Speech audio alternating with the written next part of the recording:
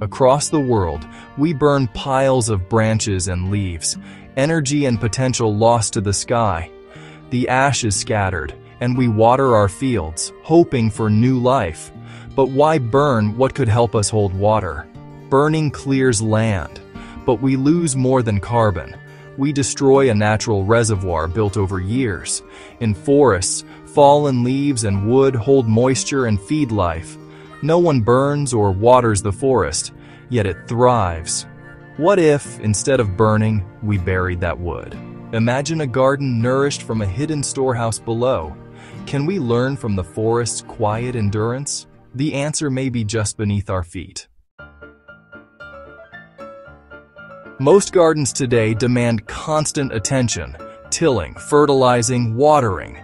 They're beautiful but fragile, always thirsty and dependent. But imagine a garden with a memory of water, able to withstand drought for a season or more. A place where soil grows richer each year, without endless inputs.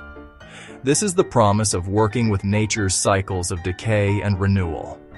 It's a shift from managing a garden to cultivating an ecosystem. The process is slower, but the rewards last for generations. By storing today's surplus, fallen branches and woody stems, we prepare for tomorrow's scarcity. Such a garden becomes a living battery, charged with water and life. The goal: a self-regulating system, like a mature woodland. Forests don't panic in drought. Their deep, spongy soil holds reserves. Life within the soil breaks down organic matter, feeding plants steadily. By mimicking this, we create gardens that are not just productive but resilient. The secret is building for the long term, not just the next harvest. The method is simple. Dig a trench, fill it with old logs and branches, then cover with soil. You've created a buried log pile beneath your garden. At first, it looks like any other bed, but underground, transformation begins.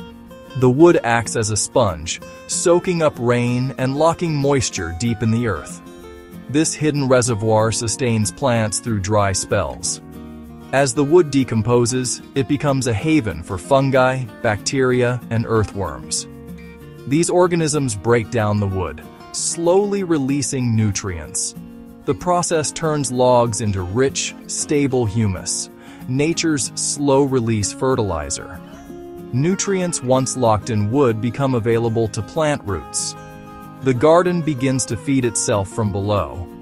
This isn't a quick fix, but a foundation for decades of fertility. The buried wood becomes the engine that powers a thriving, self-sustaining garden.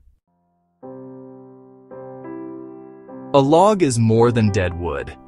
It's a honeycomb of tiny vessels, perfect for absorbing and holding water. This structure turns buried wood into a natural water bank.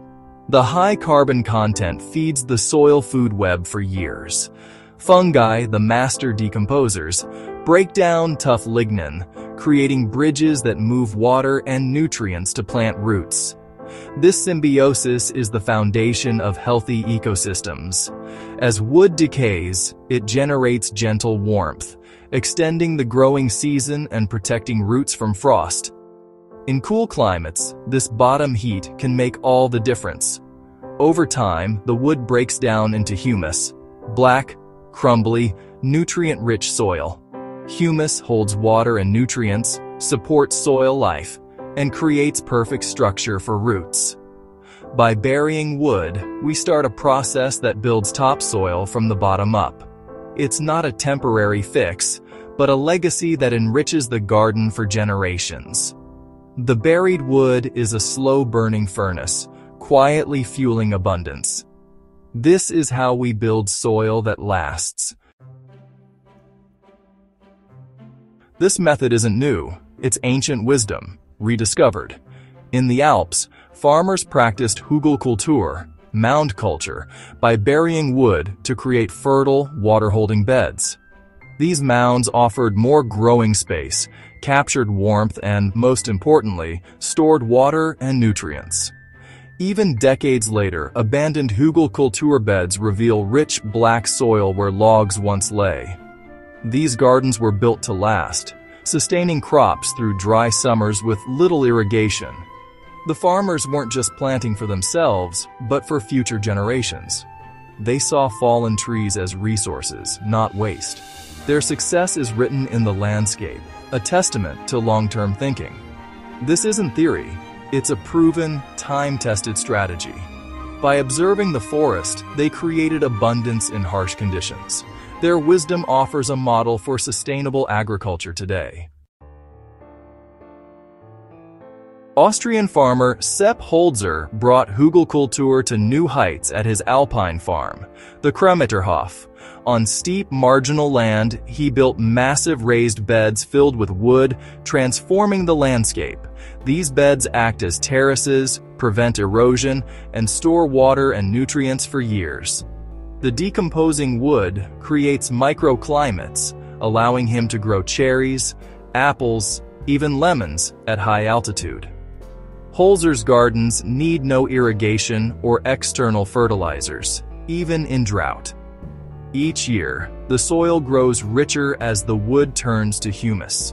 His farm is a living laboratory, proving this method works on a grand scale. It's not just a garden, it's a profitable, sustainable enterprise. Visitors see citrus trees thriving in snow, a testament to the power of buried wood. Holzer's work shows that by partnering with nature, we can create abundance where none seemed possible. If this method is so effective, why did we abandon it? The rise of industrial agriculture demanded flat, uniform fields for machines. Raised beds and mounds became obstacles, not assets. Burning debris was faster, and synthetic fertilizers promised instant results. Government policies encouraged land clearing and chemical use. The slow wisdom of buried wood was sidelined, not disproven. It survived only in the margins, in the gardens of unconventional farmers. Our focus shifted to speed and scale, leaving resilience and sustainability behind. This method isn't a cure-all. It has limits. The initial labor is significant. Digging trenches and moving logs is hard work. But the payoff is decades of less watering, weeding, and fertilizing. Wood choice matters. Some rot slowly, others quickly. Some, like black walnut, can inhibit plant growth. Use what's locally available, mixing types for best results. It's ideal for new beds in poor soil or dry areas, less so for established gardens. Bigger, deeper beds hold more water and last longer. Patience is key. The first year may see a temporary nitrogen dip, easily fixed with compost or manure. After that, the system stabilizes and grows more fertile each year. Build for the long term, and nature will do the rest. As water grows scarce and soils deplete, old methods become urgent lessons. The self-watering garden is more than a technique. It's a metaphor for resilience. Nature wastes nothing. Every fallen branch is an investment in the future. Burning brush is burning our savings. Burying it is building wealth for generations. This is a shift from disposable culture to regeneration. The principle extends beyond gardens.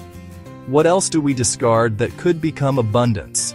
It's a quiet wisdom, favoring patience and endurance over speed and convenience. The world is full of silent systems, working over decades and centuries. The greatest lesson of buried wood is humility. Nature has solved these problems before us. Our task is to observe, listen, and learn. If we can build a garden that lasts 30 years, maybe we can build a world that lasts centuries. The answers are often slow, quiet, and right beneath our feet. The forest's wisdom is waiting for us to remember.